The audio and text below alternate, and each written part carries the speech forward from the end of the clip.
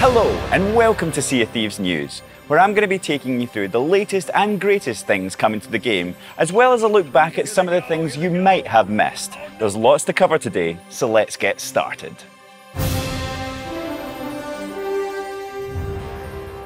First up, we've got a new update coming to the game which you'll be able to download on February 10th. After you get your hands on the update, you might notice a few changes, including some suspiciously spooky visions out at sea. We've also got a new accessibility feature which adds additional audio support when steering the ship's wheel.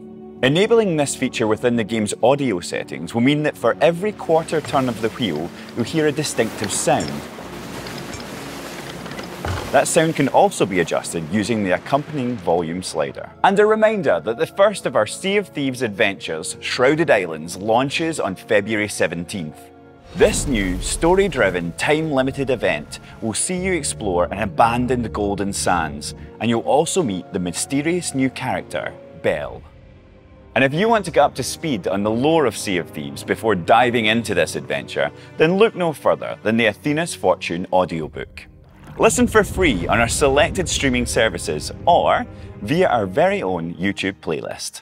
We've also got a refreshed lineup of items in the Pirate Emporium headed your way on February 10th. The cruel cutlass and fearsome firearms of the new cutthroat weapon set are perfect for pirates who show no mercy out on the waves. But if murder and bloodshed aren't quite your style, you can instead spread the enigmatic teachings of three sagely simians with the expressive mystical macaques emote bundle. And if you're looking for a hot new item to drop your ancient coins on, then the Ashen Curse Alsatian may spark your interest.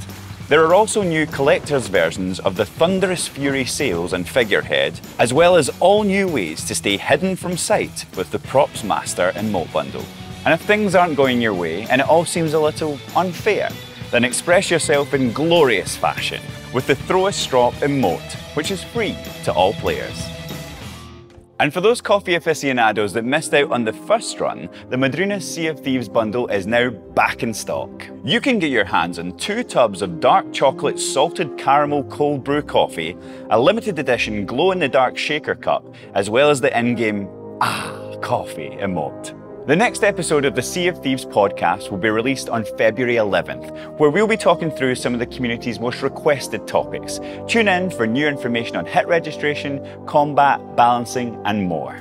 Season 3 of The Gauntlet has started on Sea of Thieves television, so tune in every Tuesday to see which crews can complete daring challenges and sail to victory before the time runs out. And in case you weren't aware, we recently held our very first Sea of Thieves Community Day, a celebration of all the wonderful individuals that make up our community. And there was plenty to see. From stunning artwork to raining gunpowder kegs, your enthusiasm and creativity blew us away. We'll be holding a Community Day every season, so if you missed the celebration this time, then fear not. Keep an eye on our social channels and we'll give you plenty of notice to get your party hats and banana-shaped balloons ready. It had to be you. It had to be you. And finally, on the 11th of February, you'll be able to listen to our newest music release, a powerful and stirring pirate rendition of It Had to Be You. The perfect soundtrack to serenade your significant other and celebrate the season of love.